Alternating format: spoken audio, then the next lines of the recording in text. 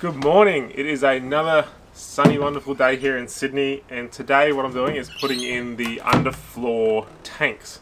So I'm going to have a grey water tank and a freshwater tank.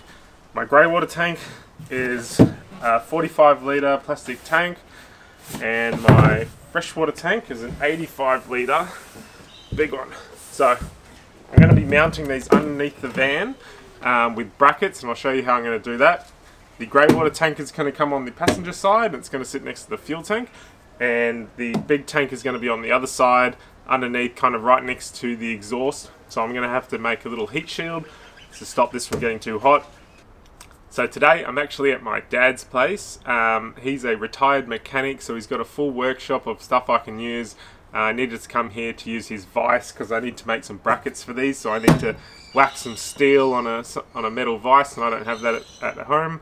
So I'll show you his workshop, and I think it's going to make it a lot easier. I've jacked the car up already, so I've got it onto jack stands so I can get under there better, and I'll show you where I'm going to put them.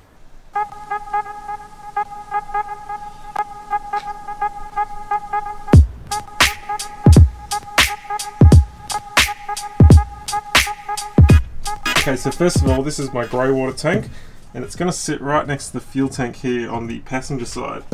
So it fits really nice and snug, and what I'm going to do is just make some brackets very similar to the fuel tank brackets. I'm going to even attach it to those fuel tank nuts, and then the other side will just attach onto the chassis here. And then I'll just have 3 straps, like a U-strap going up, and I'll just screw it in with tech screws. And I'll do something similar on the other side, but I've got to make it a bit more hearty for this tank because it's much heavier. So you can see where it's going to sit. I've just jacked it up temporarily just to hold it in place while I take some measurements. But it shouldn't be too hard actually. This one will be the easy one. The other one's going to be a bit trickier.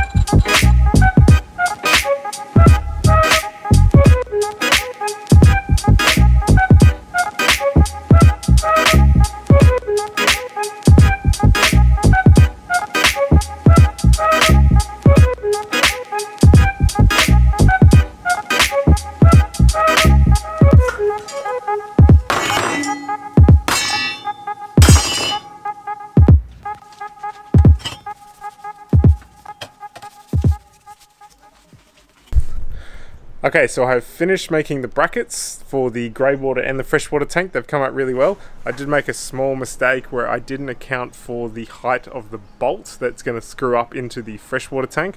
So I'll have to pack it with a couple of washers. I'll show you what I mean by that later. But while that paint's drying, I've just sprayed it black with some primer underneath. I'm going to make a heat shield for the freshwater tank because it will be sitting very close to the exhaust. I didn't want to have any kind of heat transfer going from the exhaust into the plastic water tank. You can either melt it or heat the water up. I'm sure it's no good. So what I've actually done, I've gone down to the local metal shop and I've picked up a scrap piece of aluminium. So aluminium is a really good heat shield. It's what they use on all the exhausts around here anyway, because it doesn't transfer heat. It's like a heat sink. This is 1mm plate. It cost me $4, and I'm going to bend it into position so there's a physical barrier between the water tank and the exhaust pipe. So I'll show you what I mean by that. So here underneath the van, this is the driver's side, and this here is where my water tank will be sitting, and you can see the exhaust pipe is very close. What I'm going to do is get my plate and attach it to the chassis of the van so there is a physical barrier between this exhaust pipe and my tank. So I'll see if I can just bend some aluminium plate and put some bolts into it. Okay, so here's my aluminium plate. Ideally I could fold this with a metal folding machine, which uses magnets to hold this down, but because I don't actually have one of those, they're pretty specific to metal work. I'm just going to try and bash it with a hammer down this line and then try and keep it straight. The one thing I am worried about when this goes up, because it doesn't have any knurling. Knurling's when they put grooves throughout or a pattern so it actually holds structure, stops it from waving and bending. So the only thing that I'm worried about is when I put it up, it's going to wobble a lot, but I won't know until I do it. So I might just have to put some little support brackets in or something to stop it from wobbling around. So yeah, first step, I'm just going to bend this down.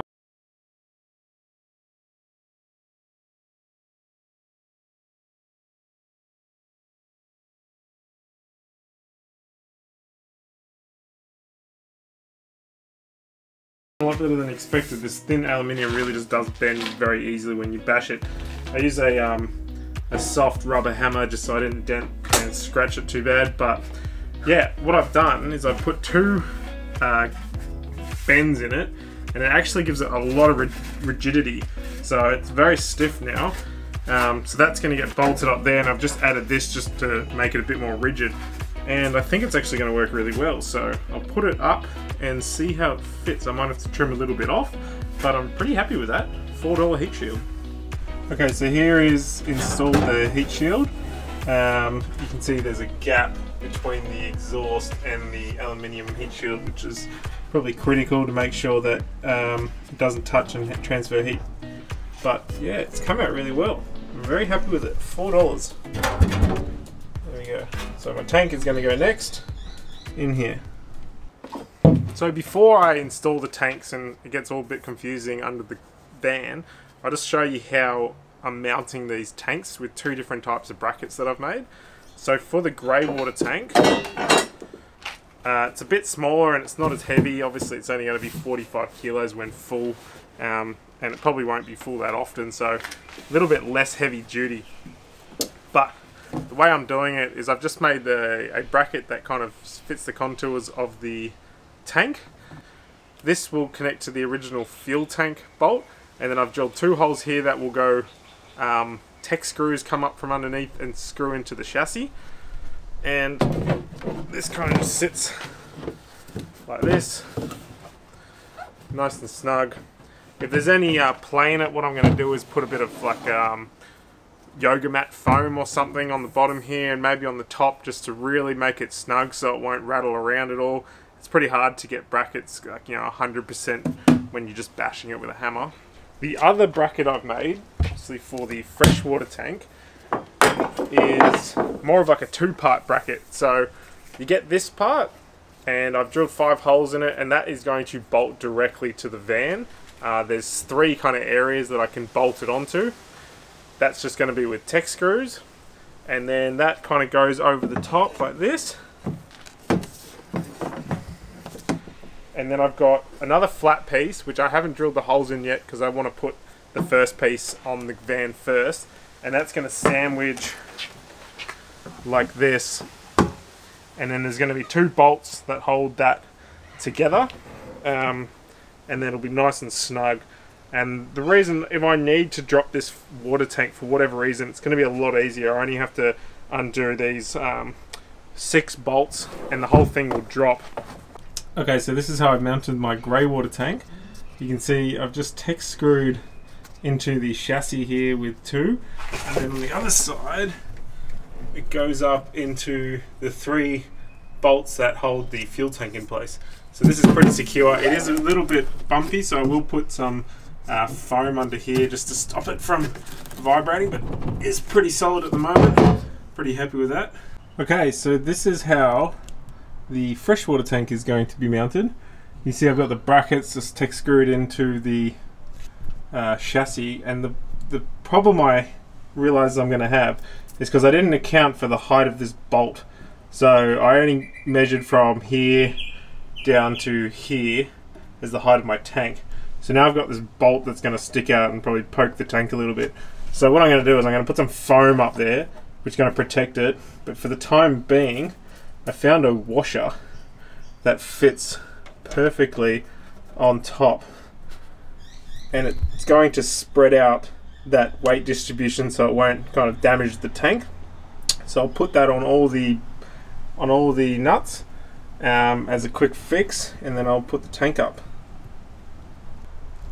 So you can see what I had to do here is I had to make up some space.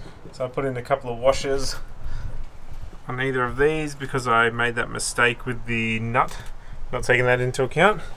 But it looks very good and it is very sturdy.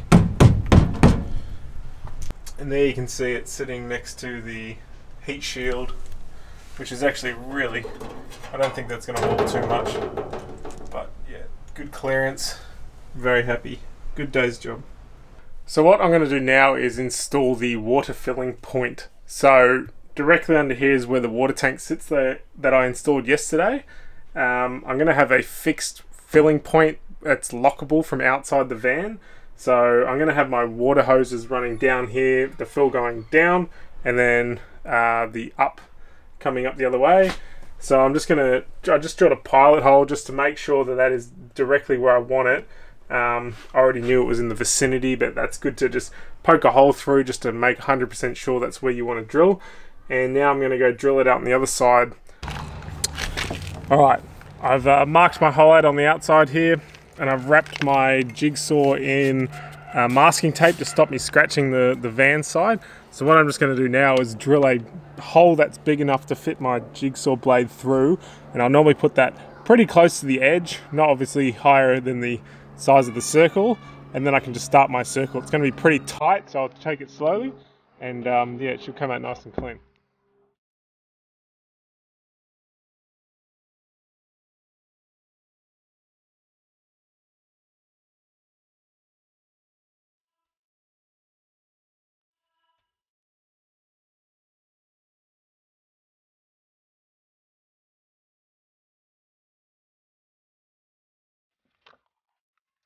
Alright, so that came out pretty well. What I've realised from experience as well, you always want to make the hole just a little bit bigger than what you're supposed to, or what the size of it's going to fit. You never want to make it exact, because it is way harder to take little trims off sheet metal with a jigsaw. It just starts vibrating like crazy and you'll never get it as clean as the first time round. So yeah, don't be scared and just go a little bit bigger than what you think, and you'll thank me later.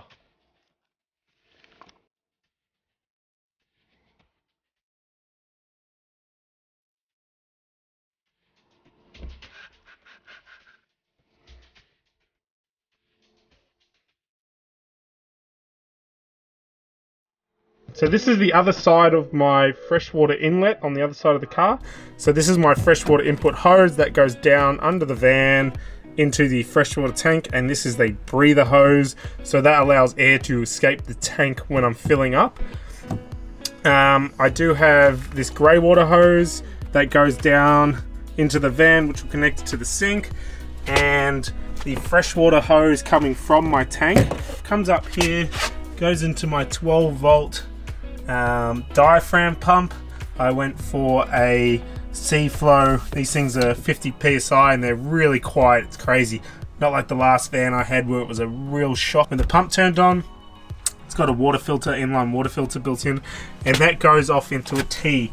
The T goes off to the back of the van where it goes into my water heater, into where my outdoor shower is going to be, and it also tees off to come up to the sink, which is going to be here. So my water heater here has the inlet for the cold and the outlet for the hot. That goes in, so the hot will come back towards the sink and the other hot will go back towards the back of the van for the shower. Alright guys, that is it for this video. I hope you enjoyed it. If you got some use out of it, please show your support by hitting the like button down below And if you haven't already, please consider subscribing. It'll really help this channel out. The next video will be coming out very shortly. It's going to be about the water tank gauges. So that's something I'm really looking forward to, about knowing exactly how much water, fresh and grey, I have in the van. It's going to be a great luxury. If you have any questions, remember to leave them down below. I reply to all my comments. So until then, I will see you next time.